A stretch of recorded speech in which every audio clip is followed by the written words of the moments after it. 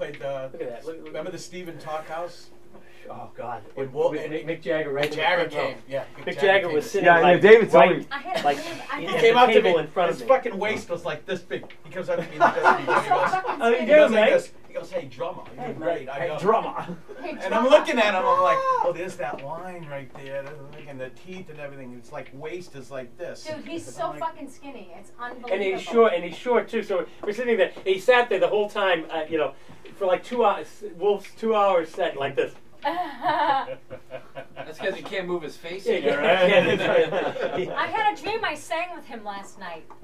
I'm sorry to hear No, that. I swear to God, I had a dream because I was watching this documentary and I went to Like bed. the one we're making right and now. I had a dream I was singing with Mick Jagger. How did it go? He's impotent. It's all that matters. Turns out he's impotent. You know. It's like these pills I'm taking that make me impotent. Everybody knows that ain't right. It's like, oh my God.